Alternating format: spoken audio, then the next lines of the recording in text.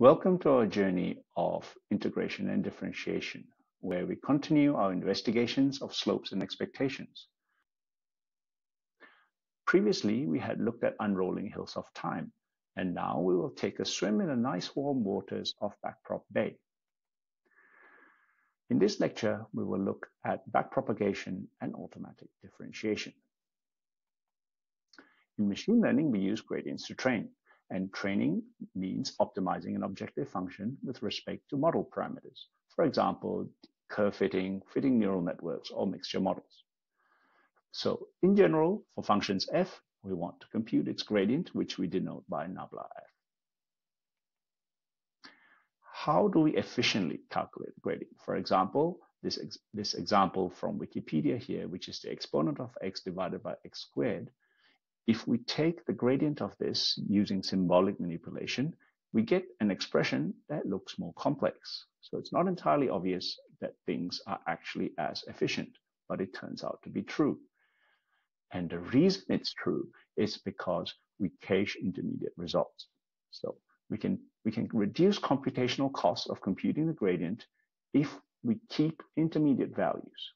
Okay? In some sense, it's unsurprising because we trade off computational complexity for space complexity.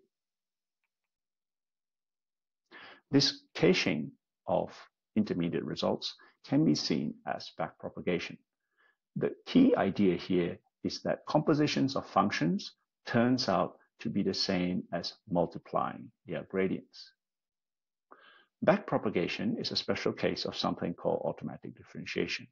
And you can rightly ask, why should we learn about automatic differentiation? Because it's already widely implemented in modern machine learning tools. I'd like to convince you that actually it's important to learn some of these concepts. And it turns out that these concepts are a very useful way to link different results in calculus and optimization. So if you ask somebody what is backpropagation, you're most likely to get this result, this answer, that backpropagation is just the chain rule of differentiation. So let's recall, what is the chain rule?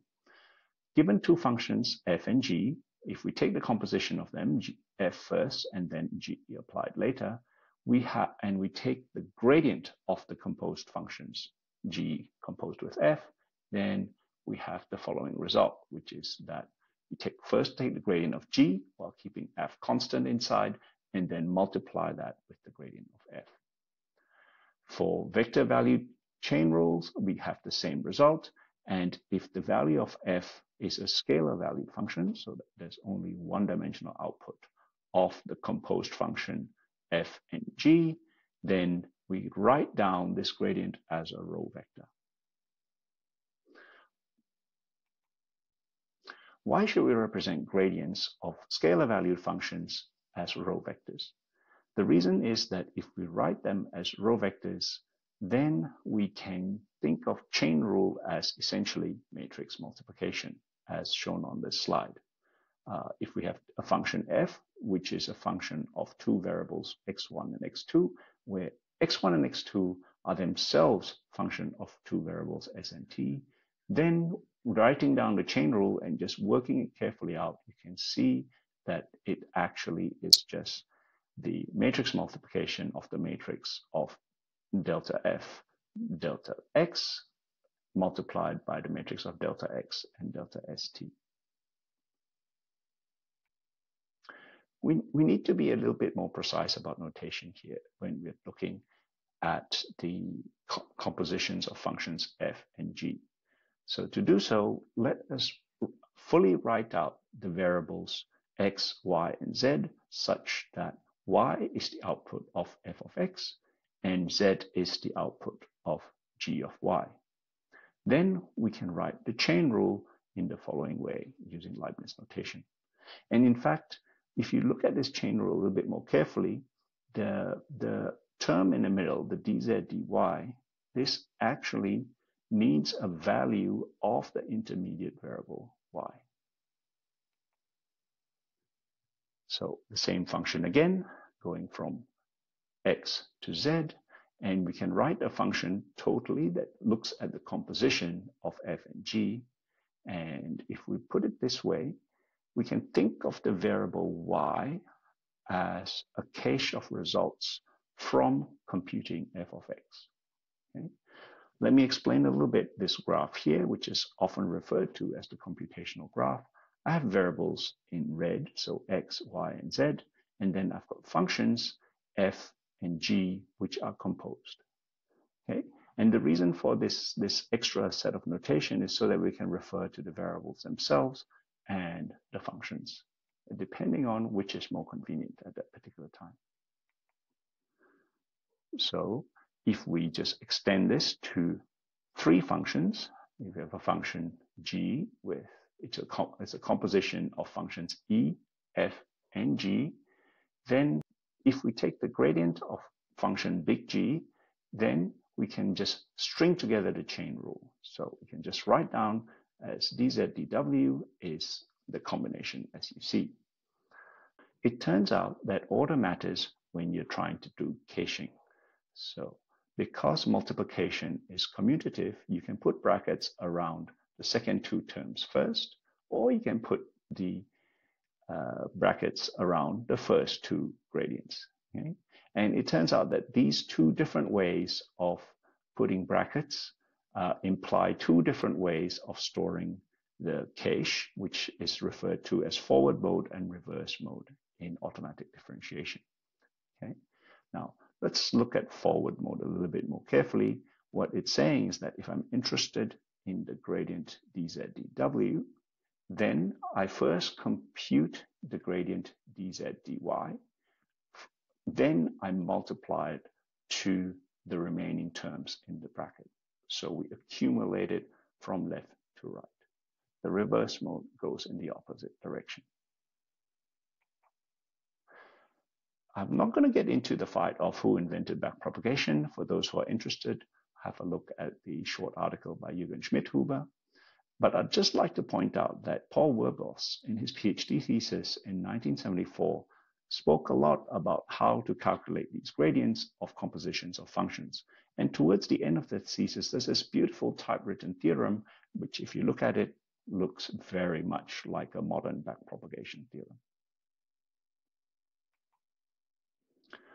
I just also like to point out that actually the idea of mechanically calculating gradients goes back to the early 1900s. So a patent by Armin Elmendorf in 1918 has this mechanical system for actually calculating the gradients of any function. So if you move one lever across a function, the other lever moves in such a way that it draws a function of the gradient. Okay? In fact, the ideas that you will see in automatic differentiation goes back to Wenger-Liss, which is invented even 10 years before Paul Werbos. And in fact, even the computer implementation of automatic differentiation was written back in the 1980s. For more information, I'd like to point you to the survey in 2018, as well as other introductory material. In 2017, there was a NeurIPS workshop on automatic differentiation, which gives you some more recent progress. So here is one way to think about automatic differentiation. The intuition is to associate every variable A with its derivative with respect to an output value. So imagine somewhere out there, we've got some output value and A is some variable in the middle of a long calculation. Instead of just keeping track of A, we keep track of A and its derivative, okay? And we keep track of it. We denote this by an left pointing arrow above A. Okay. Turns out that it's convenient to call this extra variable an adjoint, and this pair of A and A arrow we can call an adjoint pair. Okay. The idea of the pair A and A adjoint is called a dual number. Okay, back to the question of the two different modes of automatic differentiation. Imagine we have a function that takes, imagine we have a function f that takes us from a d-dimensional vector to an m-dimensional vector. The forward mode is particularly efficient when d is much smaller than m, and you can think of dual numbers by writing them directly as a matrix. So in this forward mode, we can represent dual numbers as a matrix. In reverse mode automatic differentiation, this is efficient when d is much bigger than m. Now, in many machine learning applications, the function f takes you from a high dimensional input d to a single scalar, which means that m equals 1. So the reverse mode automatic differentiation is much more popular in machine learning. What makes things a bit more confusing is that actually the reverse mode automatic differentiation actually consists of two passes, one going from inputs to outputs and outputs to inputs, not just one way. So let me just work out some simple examples for forward mode automatic differentiation. So imagine we have a sum of two variables x and y, and we want to compute its gradients. Remember, for forward mode, we can represent dual numbers as 2 by 2 matrices, and we can just write two variables x and y as two matrices as shown. We can then just use directly matrix addition to get the result there, which we can then identify back as the dual number for x plus y. So this concludes that the gradient of a sum is the sum of the gradients for forward mode automatic differentiation. Let's consider the product of two dual numbers as represented by their matrices like that. We just multiply as usual using matrix multiplication, getting the middle matrix there. If you look at that middle term, we see that the gradient of x times y is the variable x times the gradient of y plus the variable y times the gradient of x. This recovers the product rule of calculus, as you would expect. So let's change gears to reverse mode automatic differentiation. This is also known as backpropagation, and it has two phases. There's a forward pass and a reverse pass. The forward pass is calculated as per normal. When you evaluate a function, you need to accumulate these terms anyway. The real important part here is as you're computing this function, you cache all the partial differentials as you're evaluating forward. Now, on the reverse pass, you set the adjoint of the output node to 1 because the gradient of the output node to itself is clearly 1. And then you increase the output adjoint by the Then you increase the input adjoint by the product of the output adjoint with the forward partials that you accumulated in the forward path. Okay? The key challenge to implement this efficiently is that computations need to be done in topological order.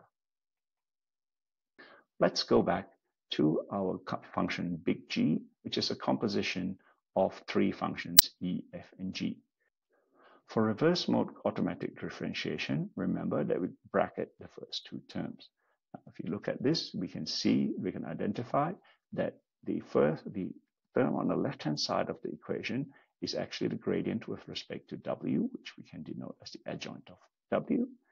And the term inside the bracket is the gradient with respect to X, and the gradient of the output variable Z with respect to X. And we can write this down as the adjoint of X. Okay? And hence, the reverse mode automatic differentiation rule can be thought of as the input adjoint is just the output adjoint multiplied by the partial that takes you between these two variables, X and W. What do we do with branches? If you look at the case of the sum, for example, Z is X plus Y, then by just looking at the derivatives, you know that dz dx is 1 and dz dy is 1. Okay? By applying the accumulation rule we just saw on the previous slide, the adjoint of x is the adjoint of z multiplied by dz dx.